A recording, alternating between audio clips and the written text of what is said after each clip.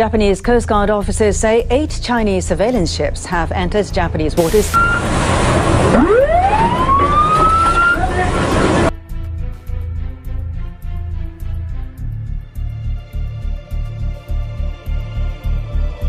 two countries worsened. Last month, Japan detained the captain of a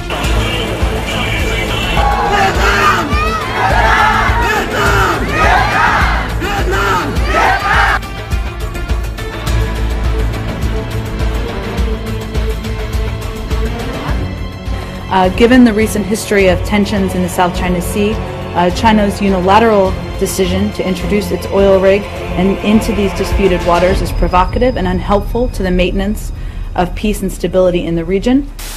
China must respect international laws. On May 4, 2014, the representative of Vietnam Ministry of Foreign Affairs protested China's decision to move the Haiyang 981 oil rig well inside Vietnam's waters in the South China Sea. In particular, China plans to deploy the oil rig just 119 miles off Vietnam's Luzon Island and 17 miles off the Paracel Islands, which belong to Vietnam. The position is completely within Vietnam's 200-mile exclusive economic zone. In addition to this outrageous act, China has unilaterally used its naval forces to attack Vietnamese marine police and fishery protection vessels, causing damage and injury for the ships and their crews.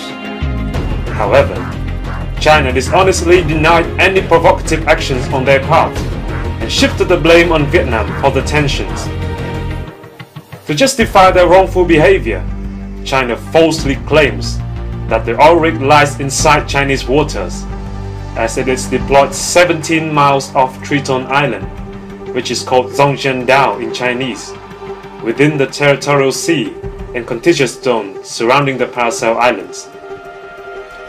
The truth, however, is that in 1974, China seized the Paracels by force and therefore violated the principle of peaceful occupation in international law. On the other hand, Vietnam has in its hands overwhelming historical and legal evidence to assert undisputed sovereignty over the Paracel Islands. Disregarding international concerns, China considers itself above international law and tramples on all civilized principles of conduct. Although being a signatory to both the 1982 UN Convention on the Law of the Sea and the 2002 Declaration on the Conduct of Parties in the South China Sea, China respects these documents only in words, not deeds. China has demonstrated this kind of behavior before, not only to Vietnam, but also to many other countries in the region. In itself, this infringement of Vietnamese sovereignty is a serious provocation that ignites tension in the South China Sea. Besides, the banning of foreign ships within a 3-mile radius of the rig and the presence of 80 escorting vessels, which include naval ships and aircraft, greatly disturb international maritime security. Vietnam does not consider the area a disputed one and will not concede to any illegal action from China.